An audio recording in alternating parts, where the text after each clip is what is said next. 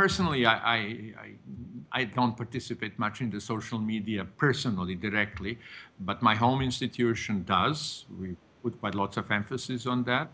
IPCC is doing that as well. IPCC is doing much of the outreach to the social media.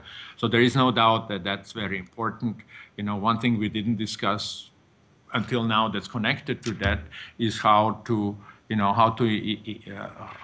involve younger generations, also early career scientists, in the work of IPCC. That's important. And that's not completely independent from your question, because I think new generations have different ways of communicating.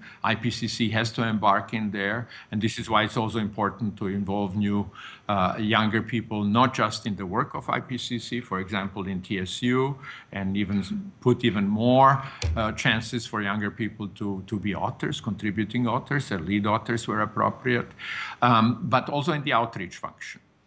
So I think this is, IPCC has to keep up with the times. The world is changing. There are other ways of communicating, and this should not be ignored. On the contrary, I think more effort has to be put in that direction, even at the local level.